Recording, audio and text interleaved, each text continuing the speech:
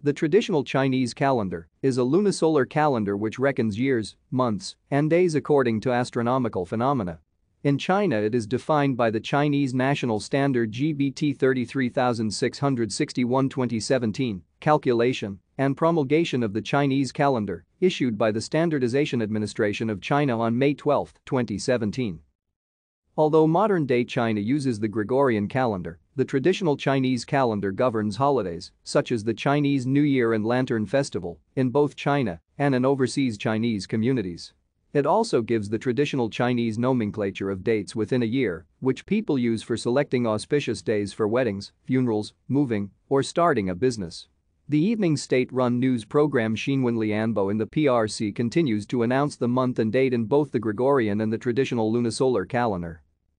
Like Chinese characters, variants of this calendar are used in different parts of the East Asian cultural sphere. Korea, Vietnam, and the Ryukyu Islands adopted the calendar, and it evolved into Korean, Vietnamese, and Ryukyuan calendars.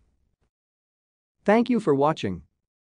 Like and subscribe if you would like to view more of our videos. Have a nice day.